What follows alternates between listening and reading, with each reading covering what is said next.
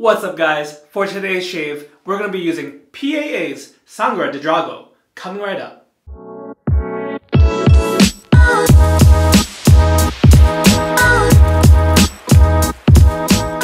Welcome back to the Latherhog channel. I'm your host John, and for today's shave, we're using a soap that I feel like is great for cold weather, good for that winter weather, and that is Sangre de Drago by Phoenix Artisan Accoutrements. First of all, let's talk about the artwork here. Really cool, the Plague Doctor, Plague Mask, a lot of cool rich history that you can look up after I'm done with today's shave. But the scent itself, let's open her up. Really nice kind of rich woody mix. Again, sandalwood is kind of the most familiar note. Oud is probably sitting in the background, and Dragon's Blood I'm not super familiar with, although that is kind of where the name is derived from, but it kind of melds all together really well. This version of the soap is not the CK6, but just the standard, the cocoa butter shave soap formula. So with that being the soap, let me show you what else is in the shave today. For the razor, I'm going to go with the Tatara Masamune Dark, and this is loaded with a brand new Rapira Platinum Luxe blade. For my brush, I'm going with the Dogwood Handcrafts fitted with the Decoration B8 knot. While I don't have the matching splash for this soap, I did check out trythatsoap.com and it suggested The City by The Club, so we'll be going with that for today. Before moving on, please consider hitting that like and subscribe button. Doing so would really help the growth of this channel and keep you informed of when new videos drop.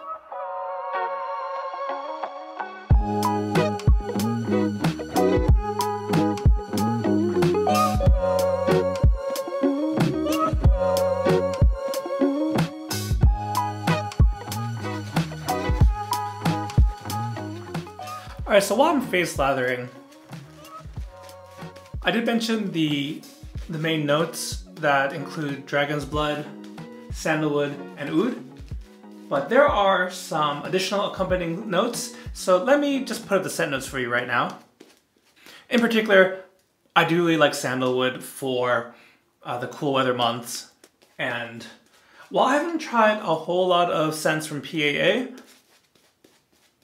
this was one from probably like about 10 samples or so. I got like of aftershave samples, and it was a really good economical way to kind of test out a bunch of scents from that artisan. There's something about the kind of woody, kind of incense-like nature of sandalwood I really enjoy this time of year that is just a little too strong or a little too heavy for the warmer months. Alright, so here we have the lather. I'm working with 2 days worth of beard growth, not too much. And here we go in with that Tatara Masamune Dark.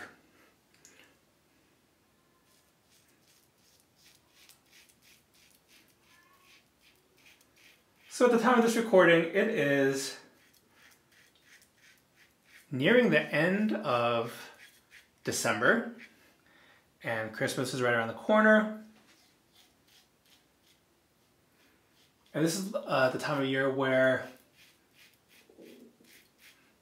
I don't know, it's kind of natural for a lot of reflection, looking back on the months prior. So that's a little bit of that's a little bit of the mood I'm in.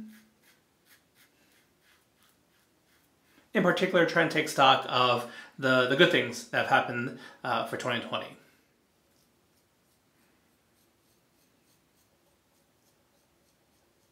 In terms of this channel, in terms of the Lather Talk podcast, and other ventures and opportunities in this wonderful hobby of wet shaving. Definitely can't dismiss the support from all you regular viewers, and definitely the wonderful interactions I have just in our the larger wet shaving community. I'm always amazed and inspired by the generosity that I see, whether it be veteran wet shavers reaching out and gifting things to brand new wet shavers, or the generosity of artisans themselves, whether they're raising funds for causes, you know, that are needed support, or even just people within the community who are in need of help. It's definitely a source for positivity, for hope in times where it can seem very dark and very difficult. I also do want to give a quick shout out to my buddy DK DamnFineShaves. Just recently he released his pick for his 5 favorite winter scents. He has a fantastic list, so definitely check out DK's channel. I'll leave a link in the comments below. And as far as when the winter list is hitting for my own channel, keep an eye out for it next week. I just want to encourage anyone, whether you're a content creator on YouTube or elsewhere, even in the comments below, I'd love to hear from you what your list would be. There really are no parameters. Some people like to just say scents that came out, you know, in the year 2020, or just 5 of your favorite for the season. I encourage you, if you want to make a video on that, by all means do so, and let me know so I can help plug it. You never know when you might discover a new favorite in the sharing of those kind of lists. Alright, so here we go against the grain.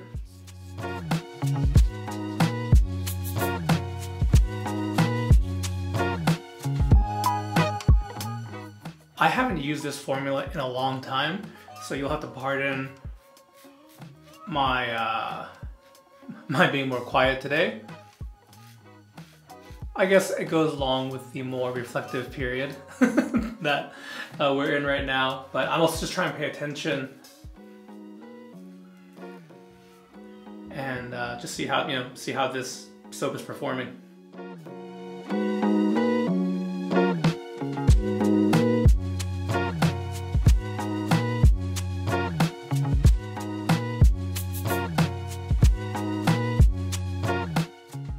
I will say that this cocoa butter shave soap, it does leave a kind of a buttery feel after you rinse off the face, which I think is going to aid in post-shave at least. Slickness is, I think, above average. It's not necessarily, it doesn't quite match some of the top tier soaps or some of my favorites, such as Declaration Milk Steak or Zingari Sago. But it's not going to get in the way of the shave, just compared to maybe some of the top tier offerings. I would say this slickness maybe, but no slouch by any means. Just going to clean up here.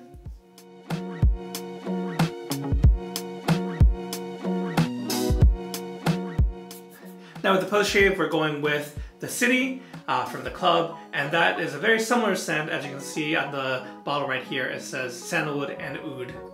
So let's give her a shake. The scent here is definitely, it's different, but they're in the same family and they're complementary. So I'm pretty happy with how these two are working together. I might have to do a side-by-side comparison with this soap base compared to the more updated CK6. Just based on memory alone, I do like that CK6 better. It does afford more slickness. Post-shave, I can't speak to that just yet. That might be something I'll have to kind of test off camera as far as how they compare.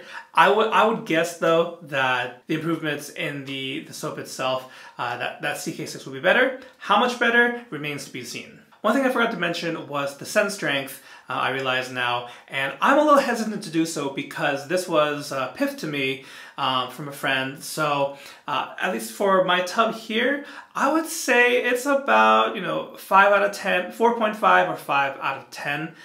Still really nice. I think if this is a scent that was too strong, like a 7 or more, it would be quite overpowering and maybe too much. Alright, so again, today we're using Sangre de Drago by PAA in the Cocoa Butter Shave Soap formula. Very solid shave, no complaints. I do want to thank you guys so much for stopping by for today's video and for joining me for this shave. I hope you guys have a great day. I'll catch you next time. Take care.